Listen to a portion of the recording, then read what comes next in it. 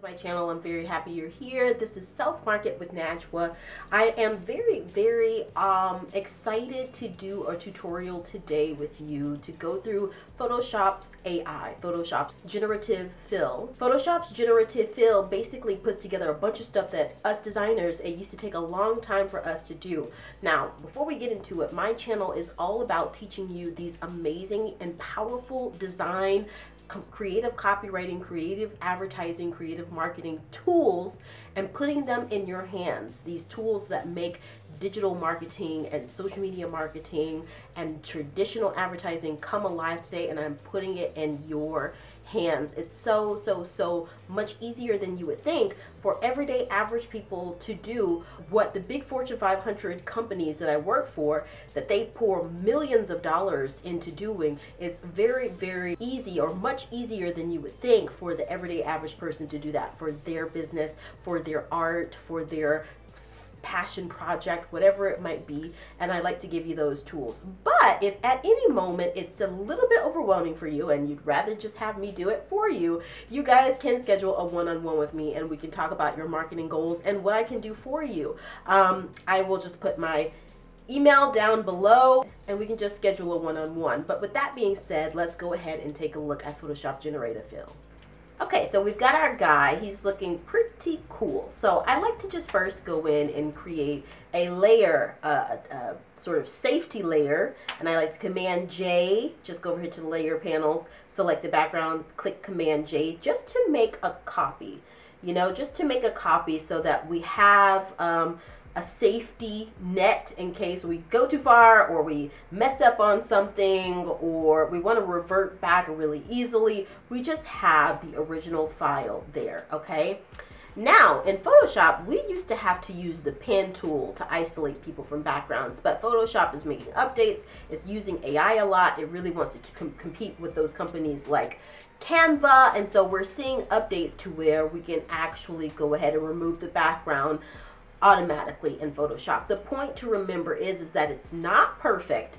So, you know, in the past, we would probably use a combination of the pen tool, create those pens around our guy, and we would use the lasso tool or perhaps the marquee tool to sort of really get this guy isolated from his background and not have any fuzziness or grain around him or sort of haziness or glows, but it really would just be as sharp as possible. Now with generative fill, especially if you've got a photo that is sort of web size, which this photo is not necessarily for print, so it's not 300 dpi. It is definitely going to be a little bit more pixelated, and so generative fill is not going to pick up the edges as good as it would with the pen tool. So that's just a caveat to say, if you really want to get that totally pristine look, you are going to have to go in and with the pen tool and clean him up. But for the purposes of this video, we're just going to use the generative fill. So basically, let's just go ahead and remove the background from that layer copy that I just created. Okay, so Photoshop has done its magic. If you check and toggle this layer off, our guy is there. He's looking pretty good. Just to help out a little bit here, I'm going to select my mask because we can see one part of his shoe is just kind of missing. So let's go ahead and, okay, you got to flip this here. Sorry about that. Just flip white to the foreground there, and then you can fill this back in. Okay, so again, you can come in with the pen tool later and mark that out really to be as closely pristine and tight as you want to be, okay? So now what we're going to do is we're going to select our mask by going Command and selecting the mask.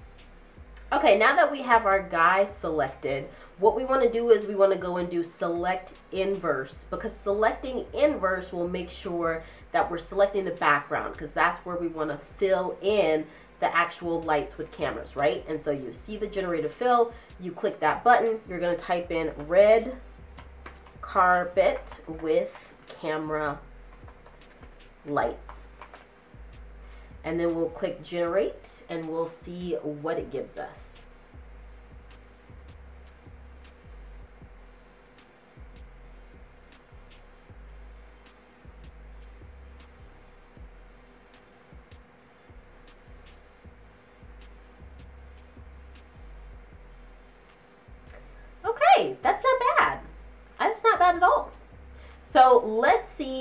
if we can see what other options it gives us. So here's the option 2. That's also not too bad. Let's see what option 3 gives us.